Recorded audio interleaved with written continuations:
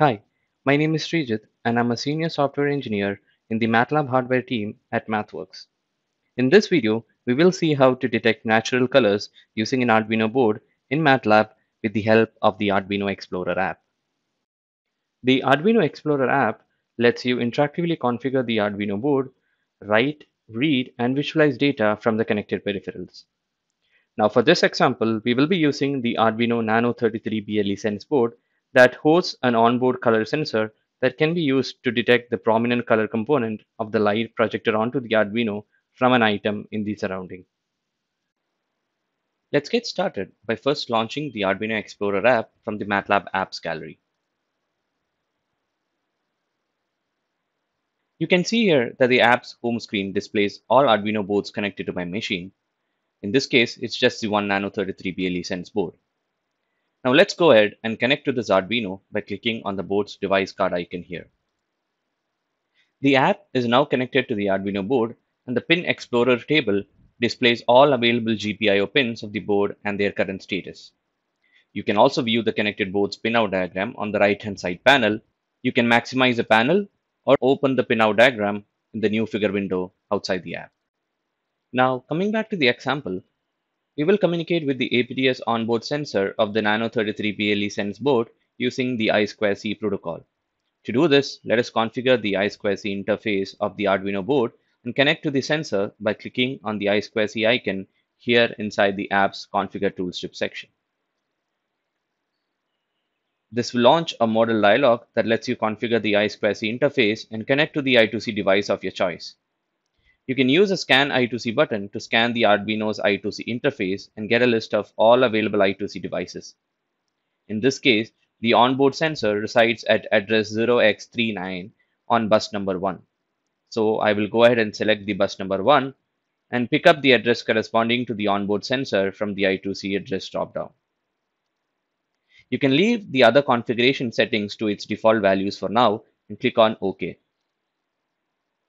Now this will create the connection to the I2C sensor, and from here on we will use the corresponding I2C interface in the Pin Explorer table to communicate with the color sensor. Before we start reading data from the color sensor, we need to power on the sensor module and enable color detection. For this, I need to write a decimal value of 15 to the sensor's enable register address at register address 128. You can refer to the APDS sensors datasheet for more details on different registers and their layout. So let's go ahead and write the value. To do this, I go into the Write tab inside the pin configuration panel and select the Write Register option and now specify the register address of 128. After this, I go into the Pin Explorer table and write the value of 15 and press Enter. You can see here that the write is successful as seen in the log table below. The raw color data from the APDS sensor is available as a uint64 value in register address 148.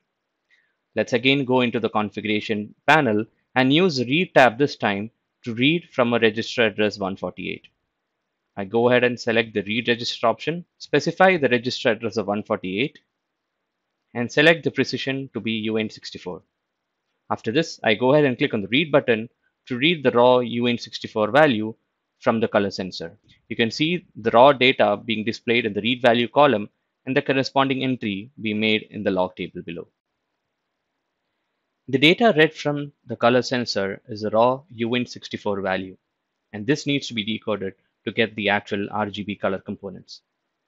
The Add Decode Logic button lets you specify a MATLAB function or script to decode this raw data.